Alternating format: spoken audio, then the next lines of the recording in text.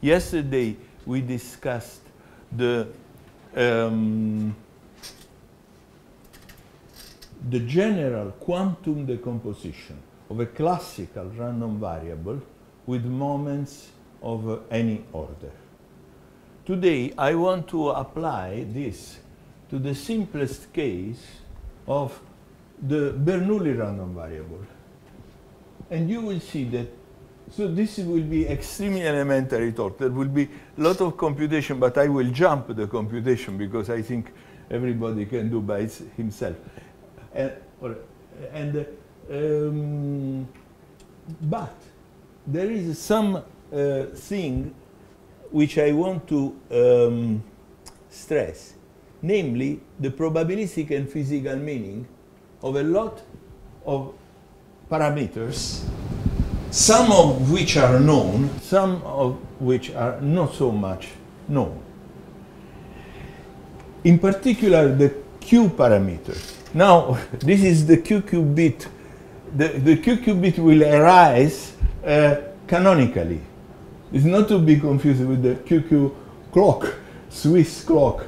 But in quantum information, they use the Q bit. But we see that from the theory of orthogonal polynomial, the natural object to study is not the Q bit, but the QQ bit. And I will explain why. So, what we want to do, first of all, is define what is a Bernoulli random variable. Bernoulli random variable is the simplest possible random variable. It is a real valued random variable with two values. We suppose that is not constant, so with probability 1 they are different. And we call these values x minus x plus. For example, in economy, this space is very important. X minus represents a loss, and x plus a gain. And this is the typical risk scheme, the Bernoulli scheme. Bernoulli scheme is a universal object for probability, but in fact, it is universal also for physics, if you think of spin 1/2. And you will see now how we will deduce the formalism of spin 1/2 from orthogonal polynomials. So the probability of the event plus, of the value plus, is P, and the value minus is 1 minus P. And you will see that the full scheme,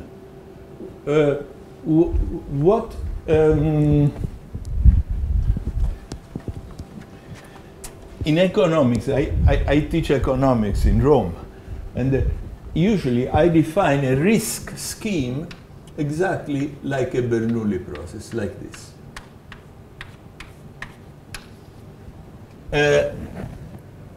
It is in physics, up to now, the standard spin 1/2 theory takes into consideration this P. But we will see that, and it's very naturally, from the point of view of physical and probabilistic interpretation, that all these three values will play important role. So let us, to connect with the talk of yesterday, in which we were speaking of measures of the real line, the measure of the real line that we are considering is now the converse combination of two delta measures. So we have a Bernoulli process characterized by these three parameters. The values x plus with probability P, x minus with probability 1 minus P.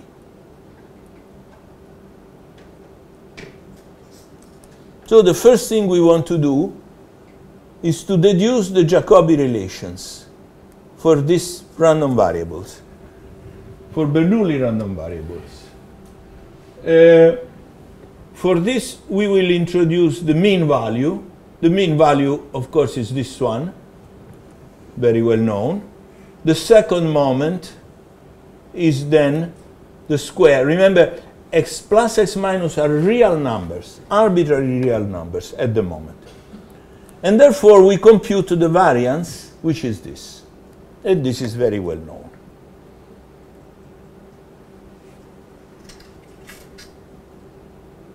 And now we have the first theorem.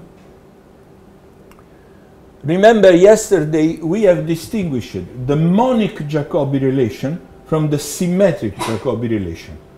I will begin with the monic one. Monic means that the highest degree in the polynomial has a coefficient 1. But in this case, the delta measure is supported in 2 points.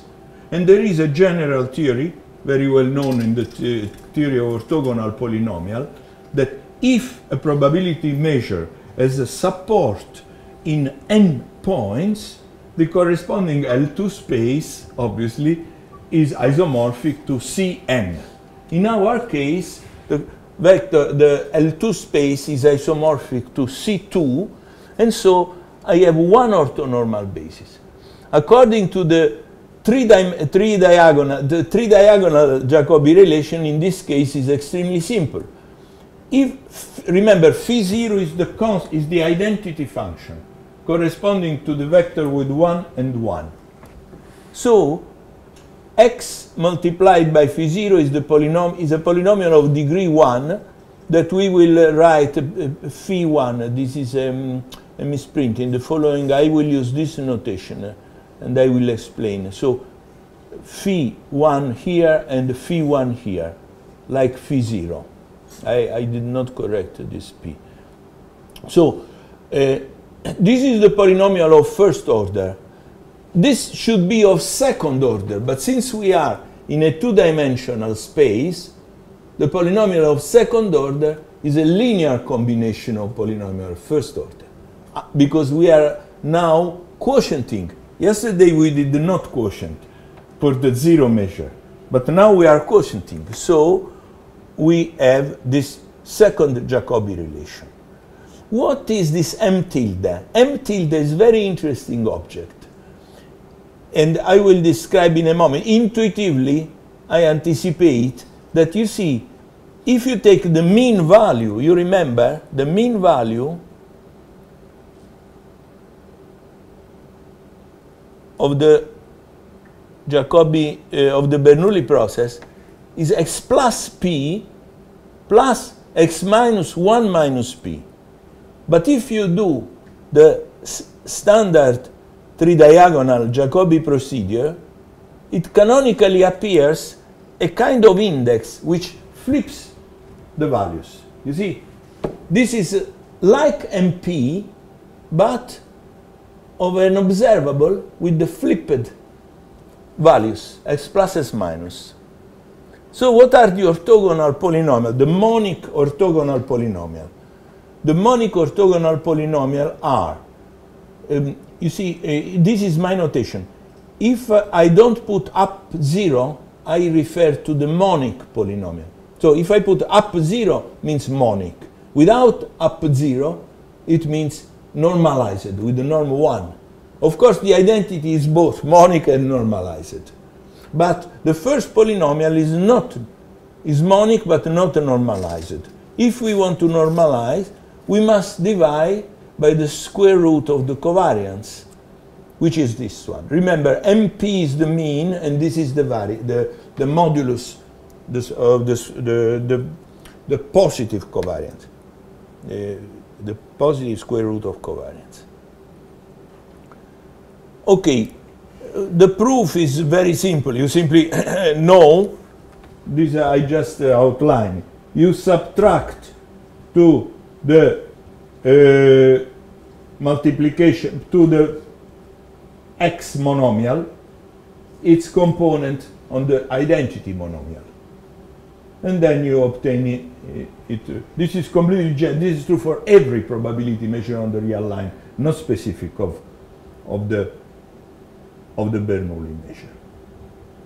Now, if you compute the norm of the monic polynomial of first degree, you find the variance. And therefore, you have this basis is orthogonal but not orthonormal, and this basis is orthonormal. Using this basis, we will identify our space. It's important to be precise in the identification, because the identification determines the matrix. And we will see the matrices will, of course, depend on the orthonormal basis, or also of the orthogonal basis that you choose. You will see in the following. So we choose this identification. A function is identified to a vector with this order. This is opposite of physics. Unfortunately, it came so, because usually in physics the ground state is down and here is up. But so the scalar product is the one defined by the P1 minus P measure, and the representation of the position operator in this case is simply the diagonal matrix, but is diagonal in this basis. You will see it will not be diagonal in the monic basis. And the phi 0 is simply the sum of the two vectors of the basis.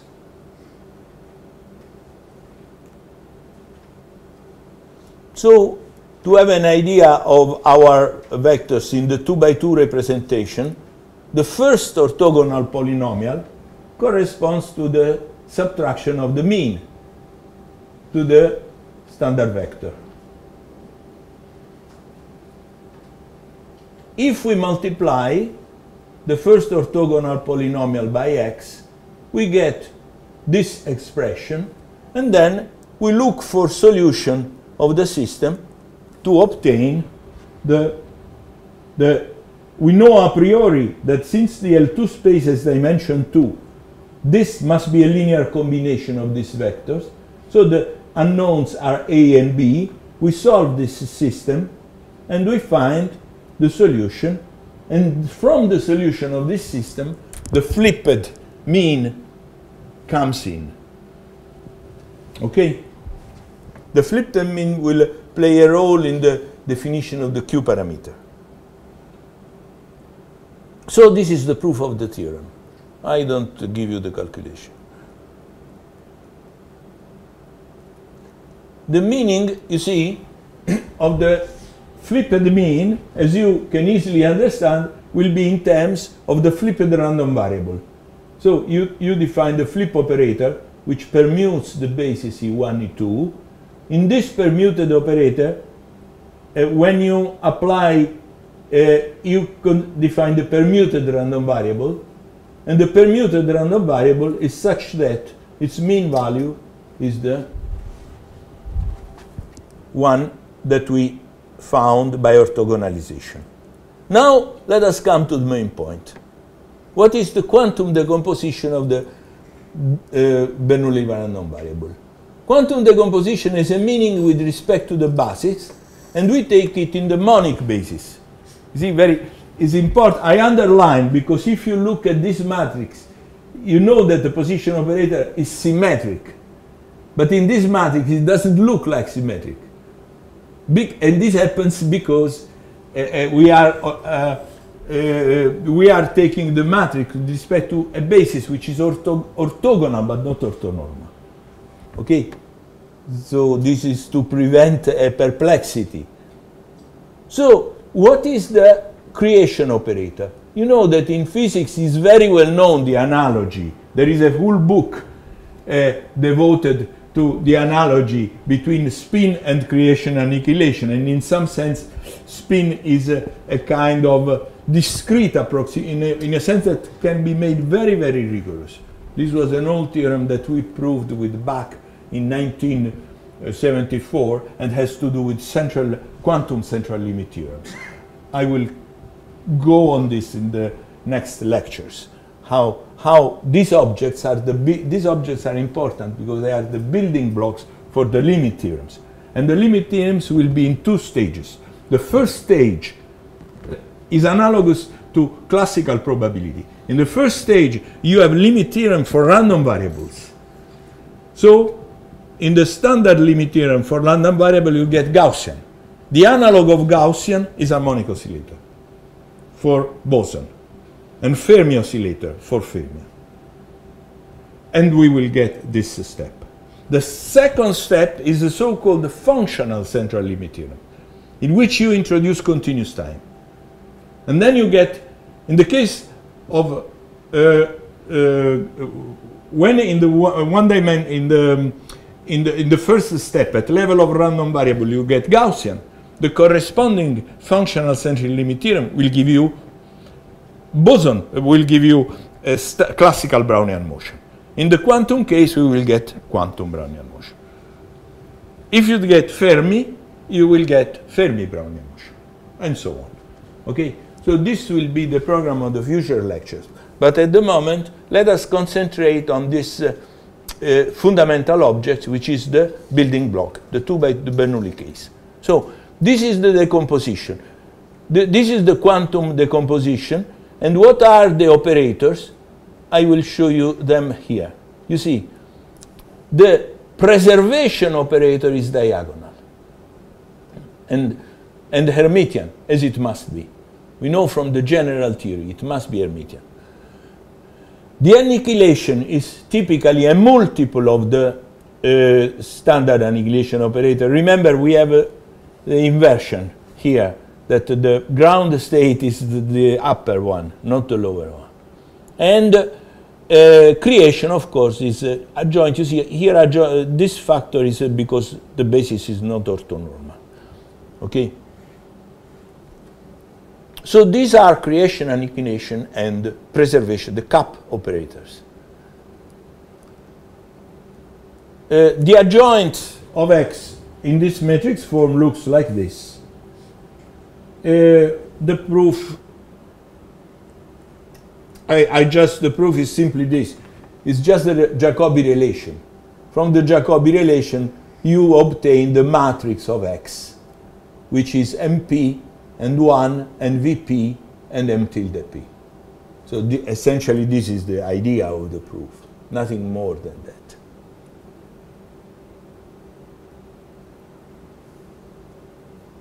Okay.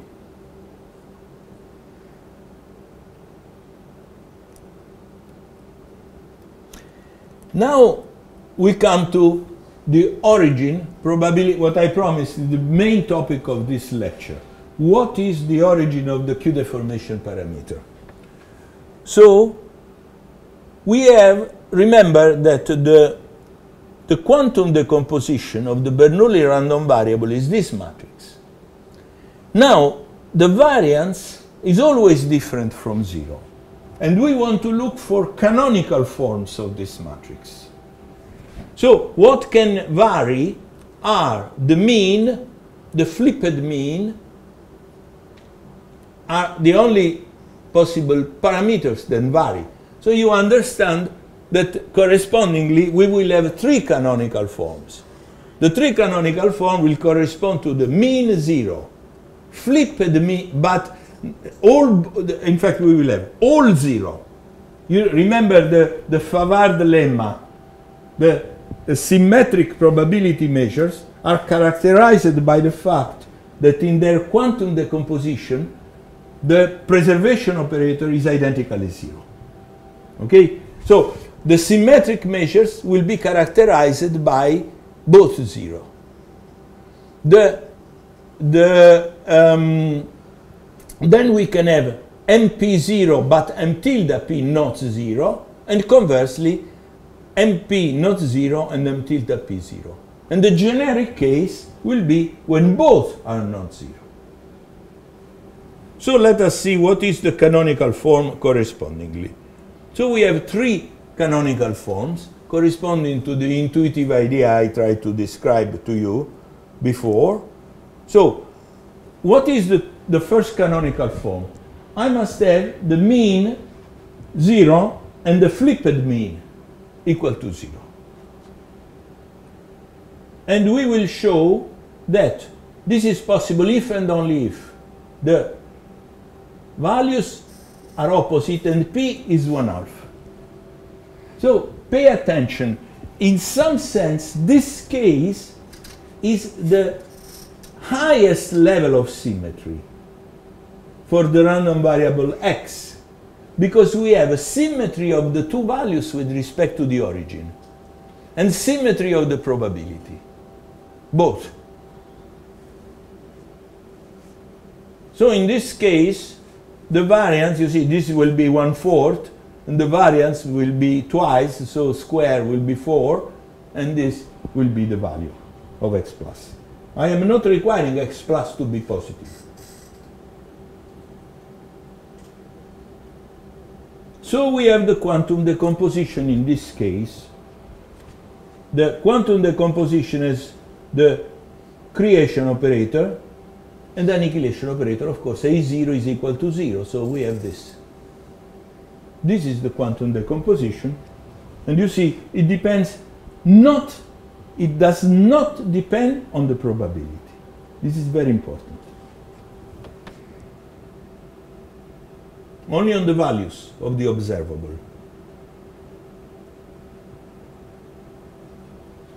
The second case is when the preservation operator has rank 1. Of course, as we said before, this can happen because the upper is the flipped mean is different from 0 and the mean is 0, or conversely, if the flipped mean is different from 0, then the preservation operator has this form. And therefore, this is the quantum decomposition. X is this matrix. Rank 1. The rank 1 is this, not X. X is full rank. And in the case, well, if it is full rank or not, X will depend on the values of X. We will see in the X plus, S minus. And the second case, we have the opposite. The flipped mean 0 and the standard mean not 0. So the preservation operator is upper diagonal. And this is the quantum decomposition. Okay? Now the most interesting case, the generic case. When A0 is non-singular, you see that the preservation operator is the mean value of the random variable times the diagonal matrix where a Q parameter appears. This Q parameter is nothing but the quotient of the two means. Pay attention, the third canonical form supposes that both are 0. So this is a constraint on the random variable that admit such a canonical form. As you see, the Q parameters is a very, I don't want to give, the proof is computational, it's easy, but important point conceptually is the meaning of the Q parameter. Because you see, in physics they have introduced Q deformations of the commutation relations. Here we are introducing, in some sense, Q deformation of the anti-commutation relation. And then we will deduce the commutation relation as a limit. But we begin with the anti-commutation relation. And the Q deformation is a very, very interesting physical and probabilistic meaning. It is an index of asymmetry. You see, a global index of asymmetry. You will see in a moment when we do some examples, you will understand. But intuitively, you see that this expression tells you essentially how the mean value of the boson case Q equal 1 corresponds to the flipped mean equal to the mean. Okay, because of this condition, we are excluding Q equals 0, which is very important because it's free probability. But Q equals 0 is in the previous two canonical forms. Okay? Now, okay. So the general form of the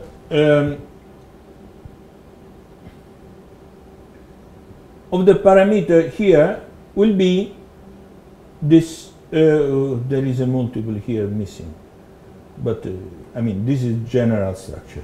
It's up to a multiple is correct.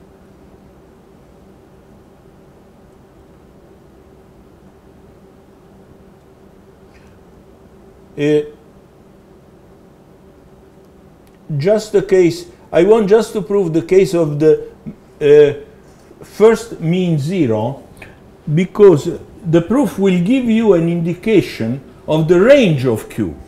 I have told you that this quotient can come, but I did not tell what is the possible, what is the allowed range for this Q, okay? So to have an idea of the allowed range is useful to have a look at the main idea of the proof, which is extremely simple. You see, the proof is that I have to have mean zero and the flipped mean zero. So if I add these two observable, if it is two equations, I obtain this equation, and the probability adds up to 1, so I obtain this equation, and this gives me the symmetry of the values. So symmetry with respect to the origin. From the symmetry with respect to the origin plus mean zero, we obtain that the only possibility is the p equal 1/2. And the remaining cases are dealt with very similarly. So now we want to discuss this problem. What is the allowed range of Q? Let me tell you, this problem has a story in quantum probability, because you know the Q deformation was introduced in physics without very detailed mathematical analysis.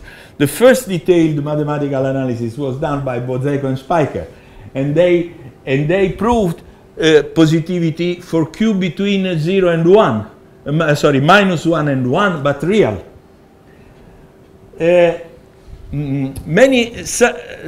About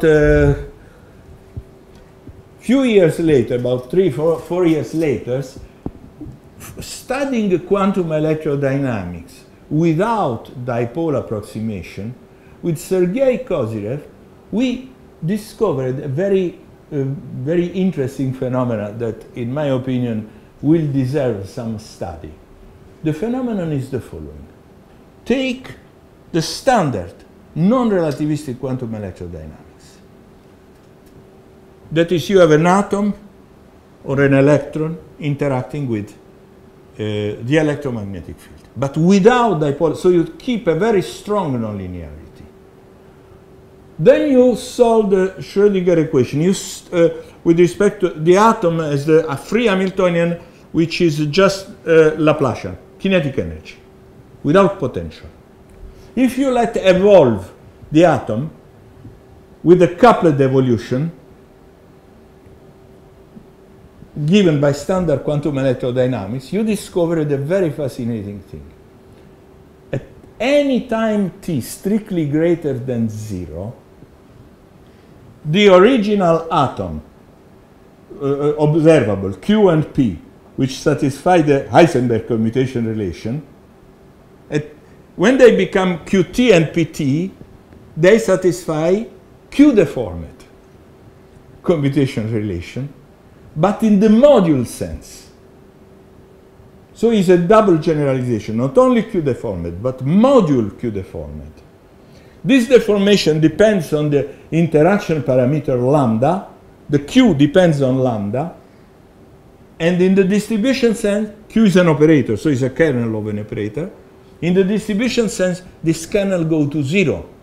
So in the limit, you get free diagrams, not free probability. It's a very nonlinear deformation. So there was another Q deformation, which I told you this because I'm not sure I will have time to show you this result. This is an interesting one, but it takes a little bit more time. And I told you because in this paper, the limitation of Bouzeiko-Speicher were not. The Q was complex. And there was no bound between -1 and 1. And we know that what we obtain is positive definite in the module sense because it's constructive. It is an automorphism. So the result is still something which gives you a product which is positive definite. So the problem is how can we fix mathematically? So since this is a different approach to Q deformation, it deduces from elementary basic principle, I thought that it could throw some light and to investigate what is the possible allowed range for Q. Q now, you see, we want to answer the following question. We have this form for Q. And you rewrite like this. If you have some experience of elementary probability, you recognize this factor. It's very famous in game theory, in the theory of gambles. This is called the stake. If you remember, this corresponds to a bet in which you lose x minus, gain x plus with probability p. And in the jargon of betting, this is called the stake of the bet. So you see that the stake of the bet plays an important role. And you see, in the extreme case, the first extreme case is when you have a fair bet, but you have a symmetric bet, because fair depends on x plus x minus. We will see later on. But you have a symmetric bet. If the bet is symmetric, you remember this cannot be 0, because we are assuming that the mean is different from 0. So you see, if the mean is symmetric, this quotient, which is the value of Q, can only be 1. So the boson case will correspond to the case P1/2. No other Q is possible. And conversely, if a random variable has P equal 1/2, then this is the only possibility. What are the other possibilities? Let us see two other extreme cases. Let us consider the extreme case in which one of the two values is 0. So the x minus is 0. Remember, x plus can be either positive or negative. However, x plus must be different because of our assumption. The random variable is not constant. In this case, you see, what becomes Q? Again, Q, the only possible value of Q is the stake. You see, 1 minus P over P is just 1 over P minus 1, the stake. And this is the only possible value if you have one of the two equal to 0. Similarly,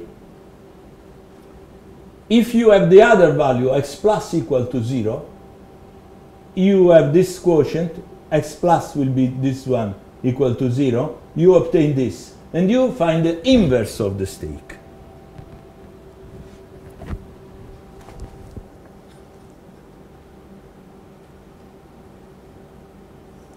So let us consider the generic case for Q. In the generic case, we have both x plus and minus are 0.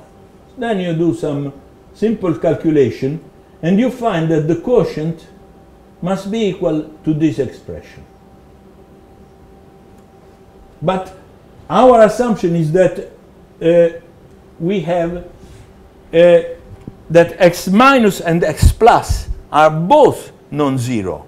So this excludes the possibility that this numerator is 0 or that this numerator is 0. And this means that there are two values of Q which are excluded in this situation, which is the stake. Of course, if I want to fix the probability, if we allow also the probability to vary, we will see that this is not excluded, because for this probability is excluded, not for other values of the probability.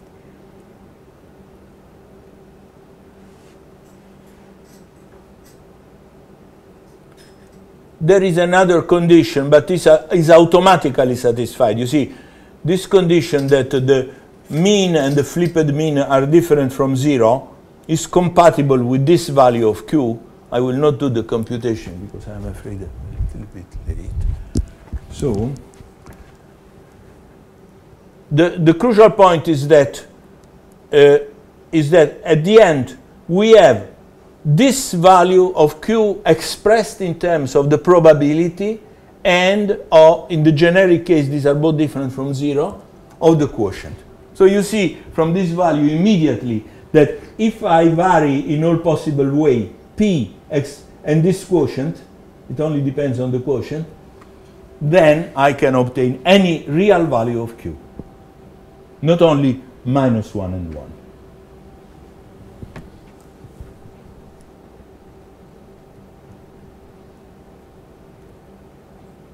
Now let us go to the commutation relations.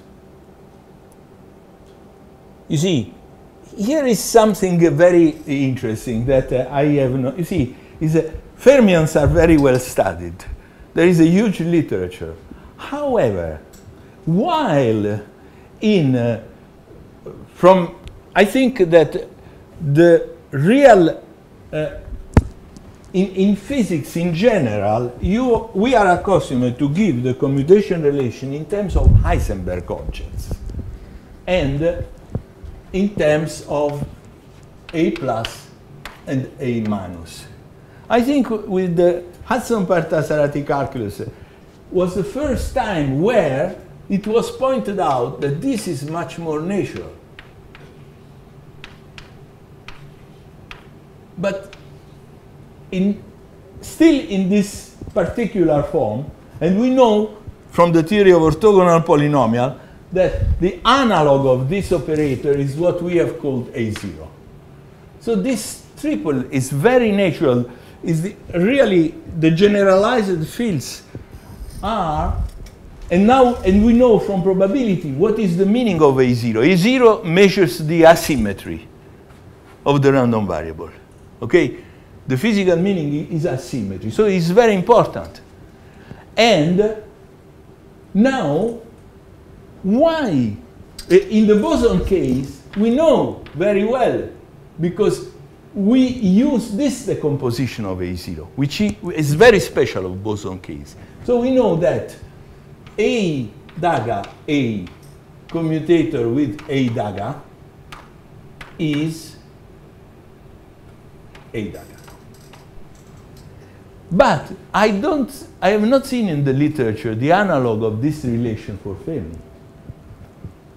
Because you see, from the theory of orthogonal polynomial, we have relations that I don't remember if I could show you yesterday, but we will show. There are some explicit relation depending on the probability measure. Okay? But what is the analog for Fermi of this? And now, I think from the Bernoulli decomposition, the quantum decomposition of Bernoulli will answer this. And you will see that the answer is non-trivial. So, the quantum decomposition, by the way, gives much more than the Lie algebra relations. Because you see, this commutator typically is of this form.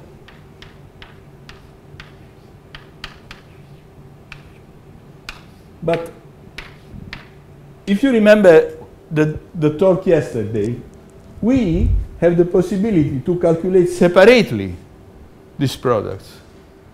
So we obtain the Lie algebra as a corollary. But why only Lie algebra? We will see that there are other possibilities.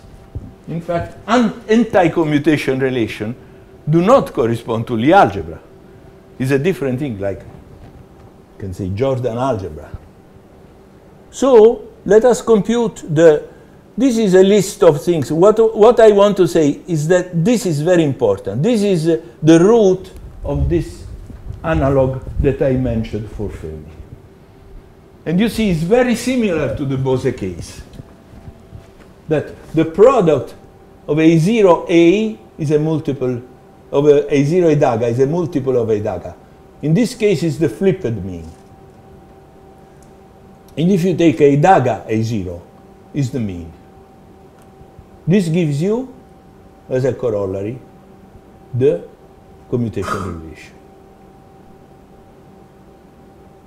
Then you have n minus is the projection in matrix terms. This is a standard notation in quantum mechanics. N minus will correspond. I think.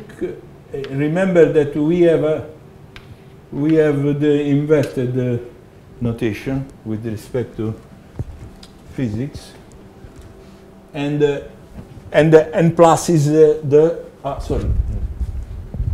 Yes, minus is correct. And then the plus is 1 minus identity minus n minus. Now, what can we learn from this list of products? We can learn this very interesting generalization of the Fermi commutation relation. You see, this is what I mentioned. The Fermi commutation relation is only the first of this formula.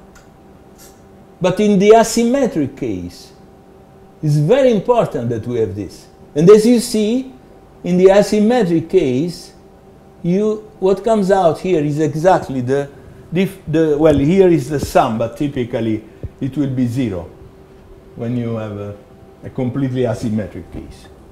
Symmetric case. If you remember, the symmetric case was characterized by the fact that MP equal to MP tilde is equal to 0. In fact, A0 is identically equal to 0. So this commutation relation. So this shows why, in my opinion, this was not caught by physicists, because the physicists went down empirically, but we are going down deductively. So the physicists missed this commutation relation. But the preservation operator plays an important role. And so what we can say is that the standard theory of Fermi anti-commutation covers only the symmetric Bernoulli measures, but not the asymmetric ones.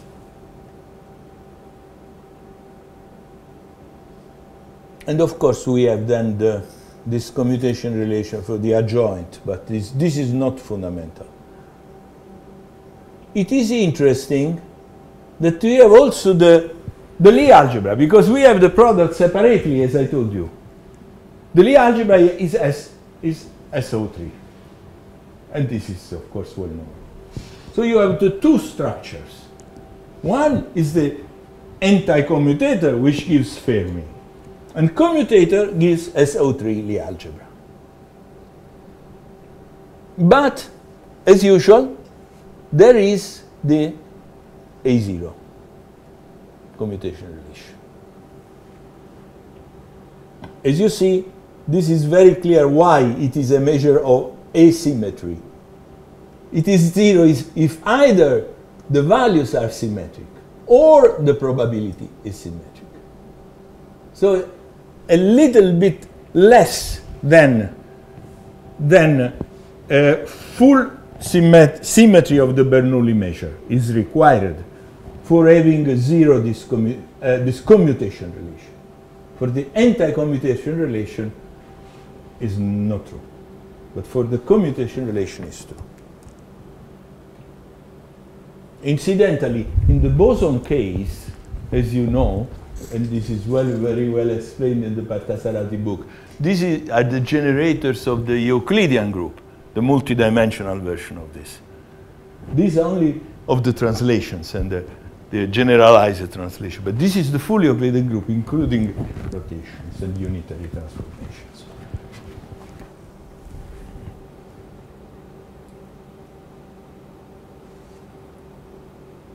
Okay, now the proof is elementary. And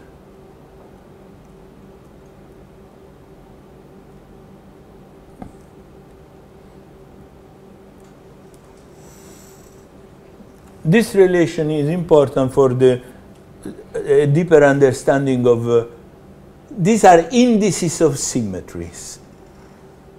An index in economy is some single number which describes a more complex situation, many parameters. You synthesize the information into a number. Of course, it gives less information than the individual parameters. Now, I want to use the normalized form because it gives a possibility to do some calculation and to understand something better. What is the normalized? I want to put the random variable x in a matrix form, not with respect to the monic basis, but to the normalized basis. So there is only one vector difference. You see? What is the advantage? Well, you do some elementary computation. The advantage is that in this way you have a very clear and apparent symmetry of the multiplication operator. It is a symmetric matrix, okay, as you want. Pay attention that here, if you take a complex square root, you can take a complex square root. Then, of course, you have to put a joint.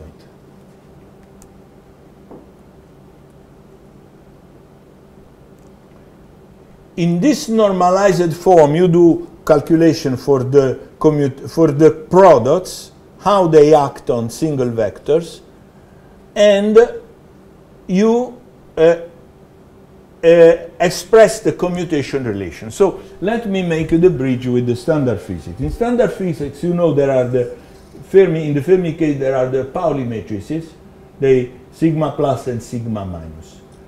They, of course, generate a two-dimensional subspace of the matrices, linearly generate. And if you take the algebraic, that is, you allow products, then by multiplying sigma plus, sigma minus, you get n plus, sigma minus, sigma plus, you get n minus, and you get a full basis, okay, of the matrices. So this is a linear basis of the 2 by 2 matrices. But we have, this is, okay.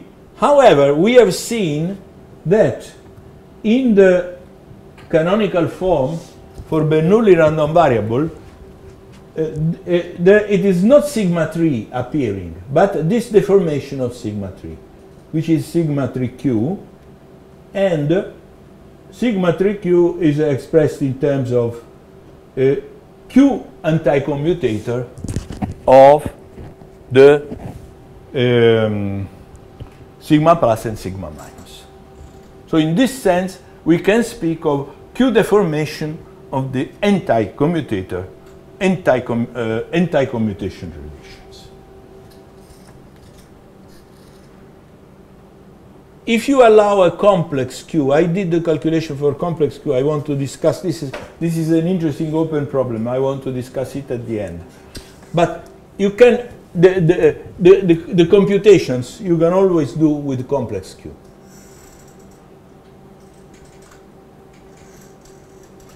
And you see why the q deformation arises. Because sigma plus sigma 3 gives the q. Probably the people who do quantum group know this very well. This is a very standard example of q deformation. But again, this was put by hand. In this case, what I think is an advantage is that we deduce this kind of relations from classical probability. And then, of course, this is a standard because these are the spectral projections of this operator. This is, if q is complex, is normal. If q is real, is self-adjoint. So this comes, let me come to the last topic I promised to discuss the meaning.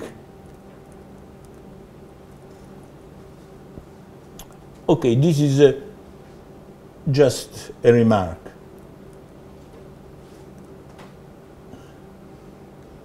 the important point is that this is a generalization. This is very well known when Q is equal to 1. But this is a generalization which is needed if you want to do, for example, central limit theorems. This I will not do the calculation because they're simple. What is important is the meaning. For me, this is the most important thing. What is the meaning of Q? So let us do some examples to get a feeling of this meaning. Okay, we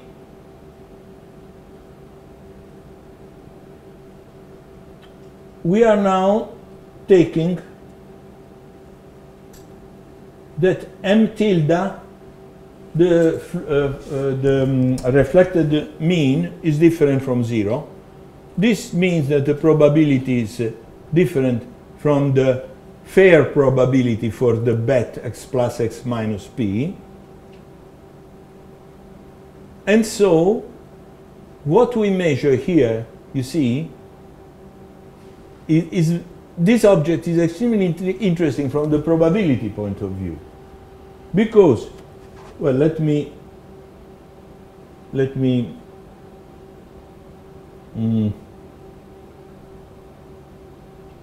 arrive to this. I have written, so I will arrive to this. But you can I can anticipate the result. You see, this is the probability which makes the bet fair. In economy it's called no arbitrage probability. And there exists a unique one. So you see that the Q parameter measures how this is different. Remember, this can be either positive or negative. So either the numerator or the denominator is a measure of difference from the fair probability.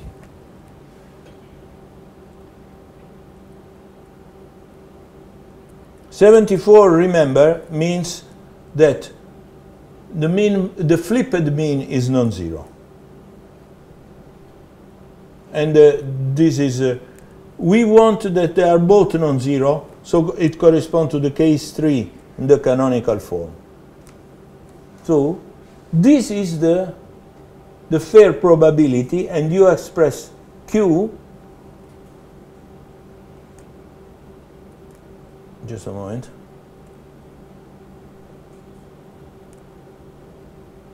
So P0x is the arbitrage or fair. Okay, so this is the final result.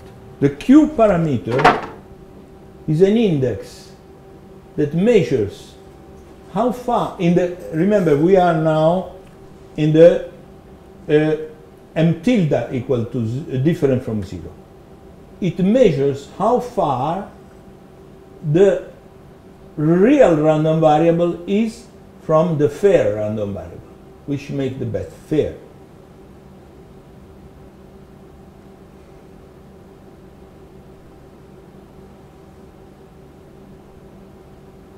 And the mean 0 excludes this possibility, so this denominator is always different from 0.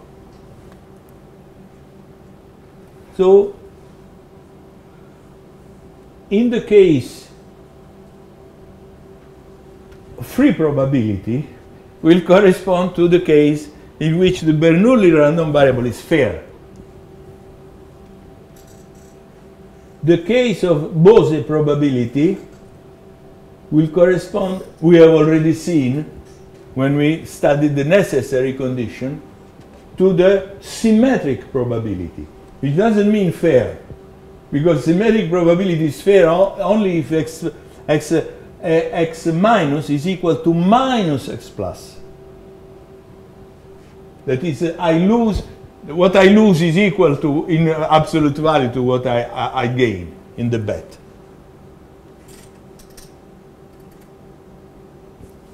And the Fermi case, Q equal minus 1,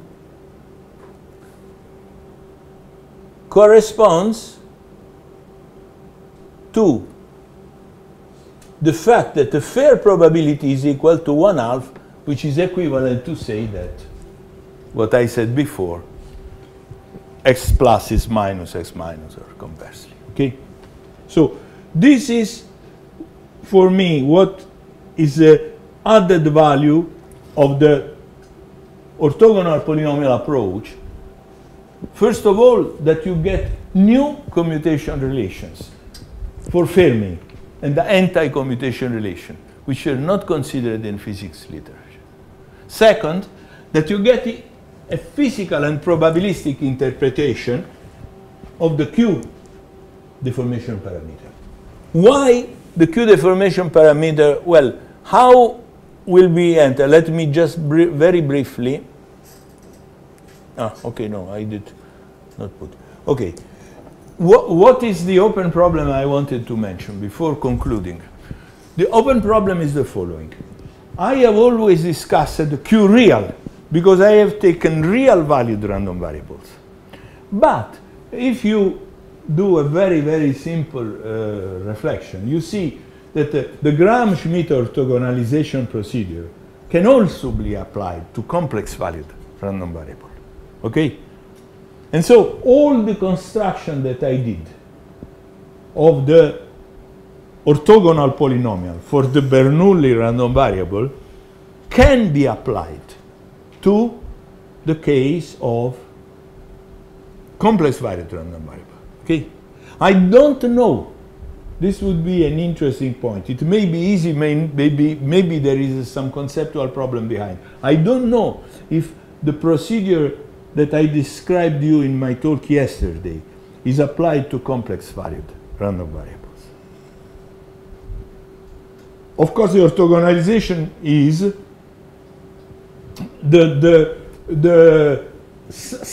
a great part of what I said is automatic. The gradation will be done and so on. There may be some subtle difference about positivity.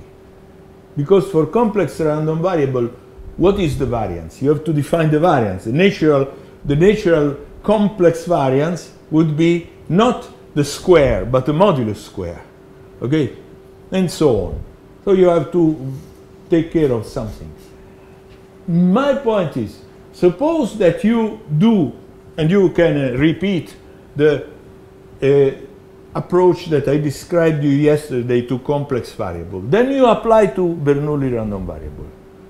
Then you now obtain a complex Q, because the mean value will be complex. Remember that the Q parameter is the quotient between the mean and the flipped mean. So the flipped mean and the mean. Okay? So you will obtain a complex variable. So this would indicate that an arbitrary complex number can come as a deformation parameter. Okay? And this I leave as an open problem. Thank you.